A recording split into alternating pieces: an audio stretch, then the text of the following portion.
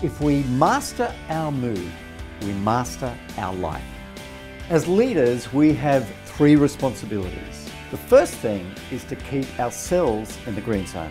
The second thing is to keep our tribe in the green zone. And the third thing is to have the will and the skill to help those in the red zone. That's how we influence change. We have to have the will and the skill. Have you ever had one day which changed your life?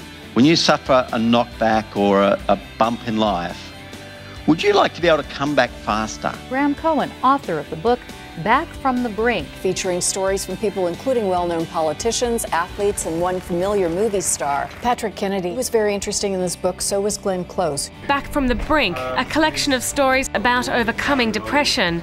It's the work of Graeme Cowan. Graeme Cowan joins us now from Sydney. 12% of people rate their stress at 8, 9 or 10, and the cost of that is 34% of lost productivity through absenteeism and presenteeism. Graeme Cowan is my guest for you today on The Conversation Hour. Graeme Cowan knows all about having to deal with depression in the workplace. Thanks so much for coming in, Graeme. Graeme joins us this morning. Welcome, Graeme. In 2009, I helped Gavin Larkin to start Are You OK? And it's just wonderful to see how it's grown exponentially.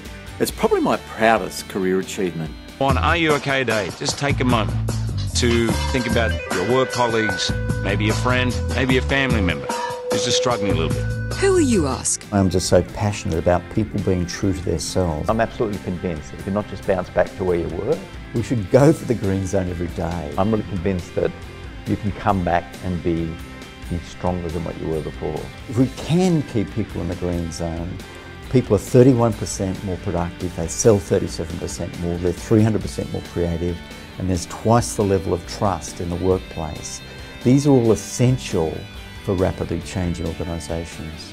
I'm passionate about helping leaders and their tribe to build their resilience, mood and performance. If you or your organisation is interested in creating thriving tribes, please contact my team at the details below.